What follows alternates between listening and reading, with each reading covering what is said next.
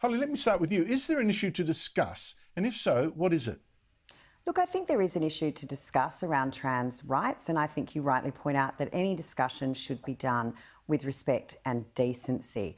But I do think some of the examples you just pointed to is working towards the erasure of women, the dismissal of the experience of women as mothers, and women fought really hard for a lot of rights over a long period of time, and it feels like a lot of those rights are now being overridden and eroded for the trans community. And it's not fair to women, quite frankly, and I find it incredibly offensive, having been a mother who had 3 children. I am not a birthing parent. I breastfed 3 children. I, did not chest feed them. And, there's ramifications for women who have children post that we then experience as we get older, and those sorts of things happen to our bodies that children seem to make a go of on their way through, that should be respected and honoured and not try to be erased. Sall Groves, what's worried you most about the examples in the media lately of the transgender politicking, or the examples I've just given? One of the things that actually bothers me and worries me the most is it being phrased as the trans debate. This is very firmly about women's rights, because it's women's rights that are under attack. The women like myself who are speaking up about this, we don't hate other people. We don't want other people to not have rights. We just want to make sure our own rights are protected at the same time.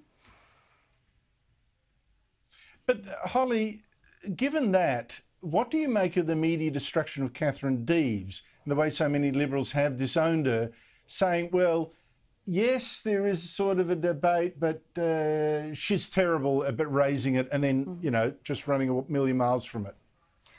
Look, I have to say, Andrew, the way that Miss Deves has been pursued by the media, and I think we've all established and acknowledged that the tweets that she put out were not in the best of taste, and some were downright unacceptable. She's apologised for those. But she has been continually chased by the media and attacked for that, and we've seen her being physically chased as well. Yet we've got a Labor candidate who is handpicked by Albanese for the Senate, a close friend of his, a federal vice president of the Labor Party, who has tweets attacking the Pope, who has suggested Jesus was gay, yet we have deathly silence. So I think it actually says more about what the media wants to prosecute as opposed to what these issues actually are. The offence caused to Christians and Catholics all over the place from Michelle Myers' tweets would affect vastly more people than if you look at the 1,260, I think, people that identify as trans in the last census.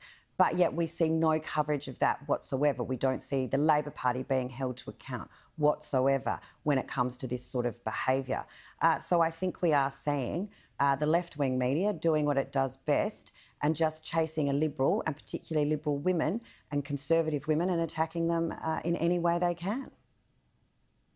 What do you make of it, Sall Groves? Have you been disappointed by the way so many Liberals have ditched Catherine Deves, or did you think perhaps it wasn't smart to put her up right on the eve of the election without having prepared the debate first?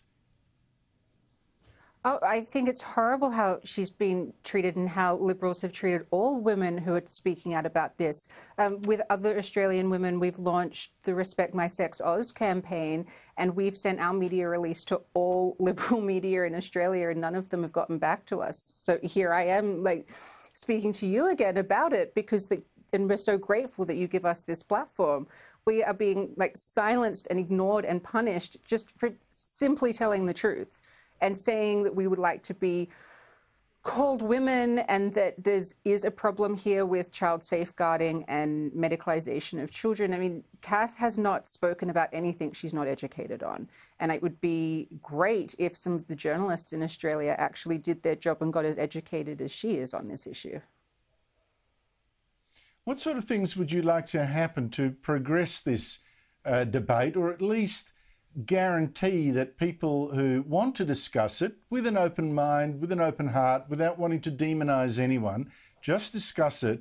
Holly Hughes, what would you like to happen And I think it's got to happen after the election now, obviously. Look, I think there has to be a recognition that to give one group rights doesn't mean you need to erode the rights of another group, and that's what we're starting to see happen.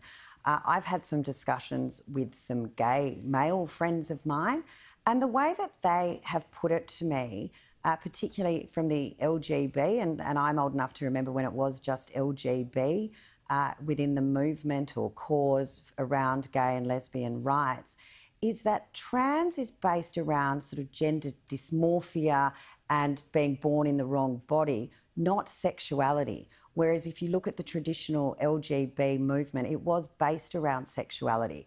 So perhaps there needs to be a separation out from that cause, but that we start to discuss this in a way that ensures that everyone is respected, that everyone is supported. I think this is the key. But that we're not eroding the rights of women in particular.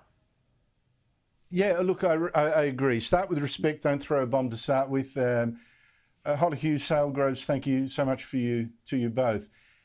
After Thanks, Andrew. the break, we're going to talk about how this election campaign probably